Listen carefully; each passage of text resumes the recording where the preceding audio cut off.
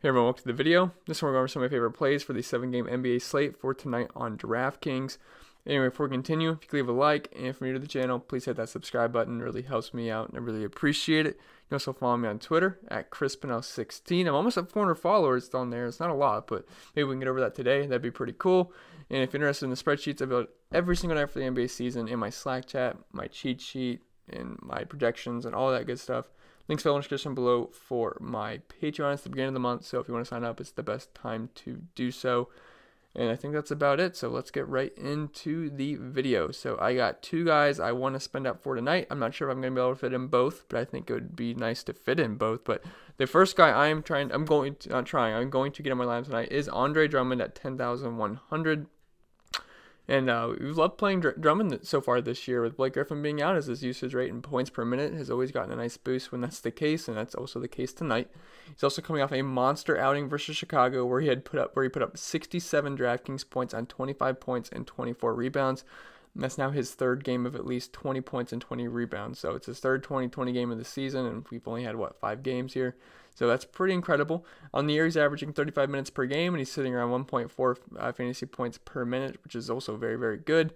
He also owns a 25.6% usage rate, so, he's getting the majority of the ball here. He's been dominating, so obviously got to like Andre Drummond here, and he also gets a great matchup versus Brooklyn, who we love targeting centers against, and they've given up the second most points to opposing big men this season, and they were awful last year. So the stars are all aligning here for another big Andre Drummond game, and I wouldn't be surprised if we see another 20-20 game, and maybe even push for a 30-20 game as well. Maybe 30-30. That's pushing it, but there's potential here for this in this matchup. And also one more thing, Detroit typically plays pretty slow, but this will be a pace-up spot versus Brooklyn, who is one of the faster pace of plays teams in the league, actually the second fastest. So there's plenty of upside here for Drummond, even though he's priced near his ceiling. But given the options available to us on the slate, Drummond is looking like a priority for me. The fast-paced nature of the Nets are going to be, throwing up shots, and if they're missing, Drummond's going to eat up all these rebounds. So this is a great spot for Andre Drummond, and he's the first guy I'm looking to fit in my lineups. Then the next guy, if you can fit both, great. But if you can only fit one, I would go Drummond. But I think Giannis is also an interesting option at 10,700. He is more expensive, which is the downside. But the guy is a points per minute monster, and he's proving it yet again this season. He's got a rate of 1.77 points per minute, which is one of the highest in the league so far of people that played more than just a handful of minutes. He also has a very nice 32% usage rate. Even when he doesn't get a full complement of minutes either, we've seen huge fantasy days out of him, like in their first game versus Houston, really like 28 minutes, and he still put out over 70 fantasy points, which was on the 24th. Yeah, 28 minutes, and still had 70 fantasy points. That's insane. And really, the guy does it all. And he's always a threat for a triple-double. On the year, he's averaging 23 points, 8 assists, and 13 rebounds. So he's already averaging a double-double, and he's really close to a triple-double at this moment. And he's also going to rack up steals and blocks. We know how good he is on defense, and all that gives us just shy of 60 fantasy points per game in the year already. And now I worry about him playing his playing time occasionally in big spreads, but they're only 5-point favorites here versus a solid Raptors squad, so this should be a pretty back-and-forth, competitive game. And the one thing I always like from my guys is when their team plays at a fast pace, and Giannis would qualify for that. The Bucks are playing at the third fastest pace team in the league this year already so far, and also on the other side, the Raptors are the 11th fastest team so far. So there's a lot to like here. It's a decently high Vegas of 225. Should be a pretty competitive game. I think Giannis probably logs around 35 minutes, maybe more in this outing. So, and with his 1.77 points per minute on the season, I think it'd be a good idea to probably try to get Giannis in. I don't know if you're going to be able to afford Drummond and Giannis together, but there's plenty of value on the slate, so I do think it's doable. So if you can, I would love that. But Drummond's my number 1, then Giannis is my number 2. And then if we go down a little bit, we got D'Angelo Russell at 8,900. So the Warriors lineup, it's pretty much destroyed at this point. Steph Curry's out. They lost Durant. There's no Klay Thompson. It looks like Draymond Green's not going to play. So that really only leaves us D-Lo to create offense on this squad. He had a massive 39% usage rate last night and shot the ball 24 times in 33 minutes, including 11 three-pointers. Now he only hit, 3 of those, but still.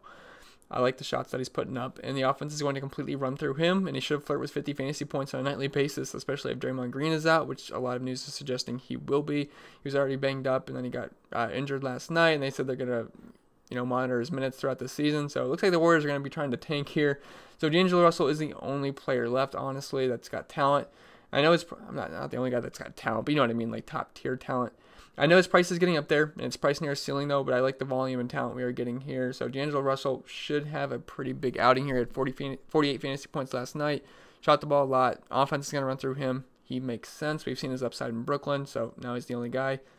I think D'Angelo Russell makes sense tonight. Should be pretty popular. He's been popular with Steph Curry, so I wouldn't imagine why he wouldn't be popular tonight, especially without Draymond Green or Steph Curry.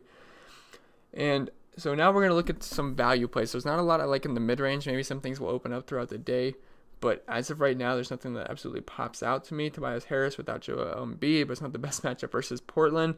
Jonas Valanciunas, he's somewhat interesting in a good matchup versus Phoenix, who struggles versus big men.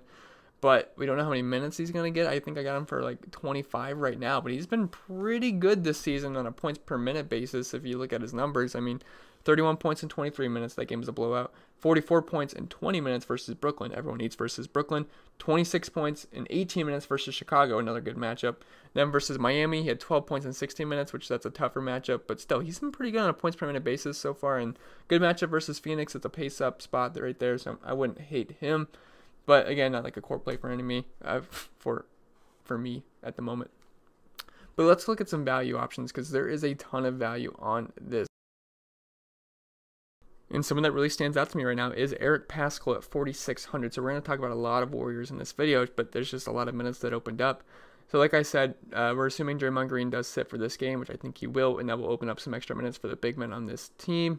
And just in general, not just the big men, but just minutes all around for other guys. Paschall is already averaging 26 minutes a game and about 0.7 points per minute, which you'd expect both to come up with Draymond Green being out. At the moment, I have him for about 30 minutes in this game, 30-31. And let's give him a fair 0.8 points per minute, and that's not half bad, especially once you look at the matchup versus Charlotte, who's getting abused by big men right now, giving up the most points in the league versus them this season. Just every single night they get killed by big men. I mean, we've seen monster games from Anthony Davis, Karl-Anthony Towns, Rashawn Holmes, and some other guys. I'm not saying he's going to put up numbers like those guys, but they've been getting killed down low so far this season, and really in all aspects. So Eric Paschall at 4,600, I will take that. And he did have a really nice game versus Phoenix where he showed his upside. He had 38 minutes. And got 20 real-life points, 3 rebounds, 2 blocks, 29 fantasy points. I would take that at 4,600. So he's on a short list for me for value. Another guy would be Jordan Poole at 3,800. His price came up from last night where he was 3,200, but deservedly so. It should come up. I mean, that's just a little bit too cheap. But 3,800, I do like Jordan Poole. Here's another guy benefiting from someone being out. Poole got the start last night for Steph Curry and logged a pretty nice 29 minutes. He shot 4 for 7 from deep and scored 20 real-life points, which was good for 23 fantasy points. So he really didn't do anything else besides scoring points, where he had just, one assist? I think, yeah, 1 assist and 3 fouls, 1 turnover. So just pretty much scoring, but so I guess that makes him a little bit riskier because he doesn't really have peripheral stats. And if he's cold, it might be a really bad outing. But he should be able to put up some points here versus Charlotte. Warriors are short-handed, so they're getting the guys to score. And I think Jordan Poole is capable of that. And he's still cheap enough where I'll have interest with his 27 to 30 minutes that he's projected. So Jordan Poole, I don't mind him either.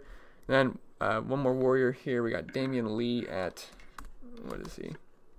3,500. He's actually grading out as my number 1 value play as of the moment. And when he's seen 20-plus minutes this season in a game, he's had some pretty strong fantasy performances, especially for this price. Versus New Orleans, he had 42 fantasy points and then 26 points last night versus the Spurs.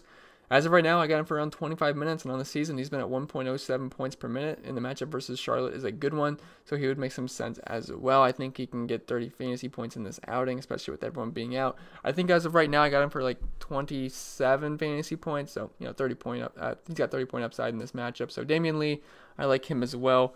And also, I'm talking about a whole bunch of Warriors here, but Marquise Chris would make some sense too. I think I got him for around 19 minutes tonight, and he's pretty much a point per minute guy. Only problem is the guy loves fouling, so whenever I play him, the guy fouls really quick and barely plays, so just know that. I'm pretty sure I played him versus New Orleans, and he got 9 minutes. I think that's when I played him. I can't remember exactly, but yeah, Marquise Chris, I mean, you get what you pay for with this guy, but he's 3,100, should see some extra minutes with Draymond Green being out. Say he gets 18 to 20 minutes, point per minute guy, 20 points at 3,100. Yeah, I will take that. Just know there's risk with him fouling all the time, which always sucks with him.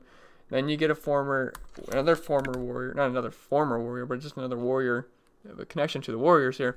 Karl-Anthony Towns is out. I mean, they're going to be doing a rotation committee, probably with the center position here, but Jordan Bell should see anywhere from 15 to 20 minutes, and the guy's probably he's a little bit less than a fantasy point per minute kind of guy, but I think he can get you about 18 to 20 fantasy points here at 3,600, so I wouldn't hate him either.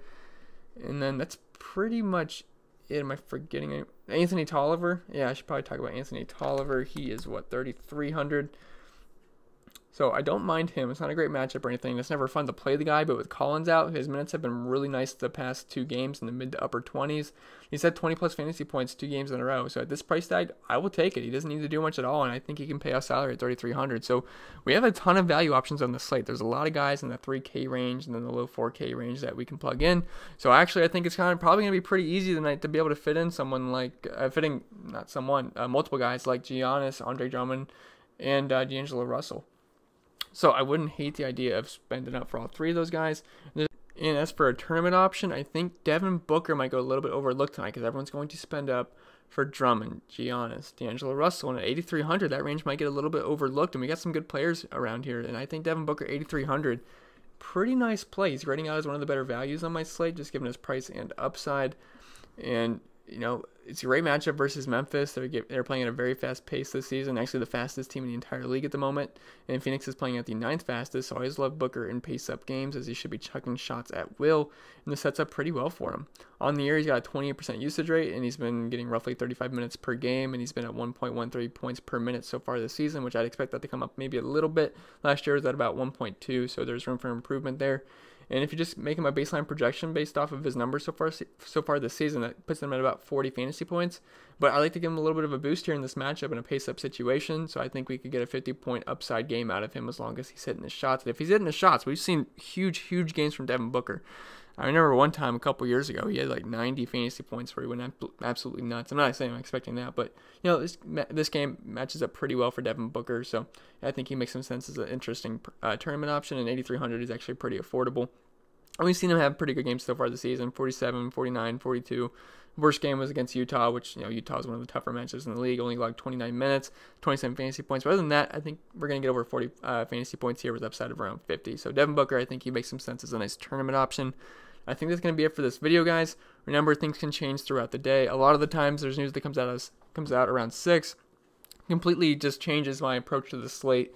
Like when Miami, Josh Richardson was rolled out, just opened up all the value for all the other Miami guys. So the slate can change in a matter of minutes. So this is just my initial thoughts on that really early in the day. So if you want all my updates, links in the description below for my spreadsheet I build. I update it throughout the day, update my cheat sheet, all that good stuff. I'll drop news in the Slack chat, all that good stuff.